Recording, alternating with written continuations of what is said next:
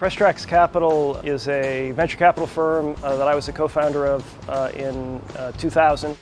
Road Pitch is really the outgrowth to some extent of a successful event we've run for a decade called Peak Pitch. And Peak Pitch is the elevator pitch on a chairlift at Sugarbush. And what I wanted was an event that would capture kind of the spirit of Peak Pitch, but be more statewide.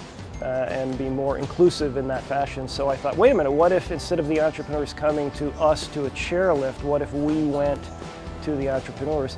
And what better way to do that than on motorcycles?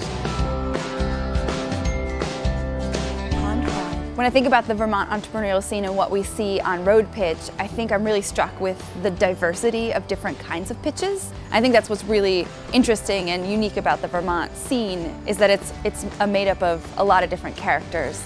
I'm Michael Knapp, I'm CEO of Green River, and I came to pitch a business intelligence tool. I'm Christophe Gagne. I started Hermit Thrush Brewery with a college friend of mine. Coming to Vermont as an outsider relocating here, I found that people understand here that business is a network and not just a single entity.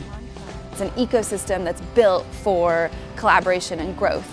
And I think that's what you're seeing here too on like the larger scale, where we're not here to criticize people and be particular. We're here to help and give advice, and if we don't know the advice, to connect you with someone who does.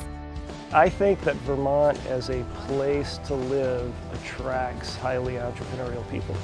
You can live here and do the kinds of things that you want to do, and you can prosper in the way that you want to prosper, and I think we're great at that. I think that our strategy overall, all of us, private sector, public sector, whatever, is to continue to keep this a place that is highly attractive to entrepreneurs.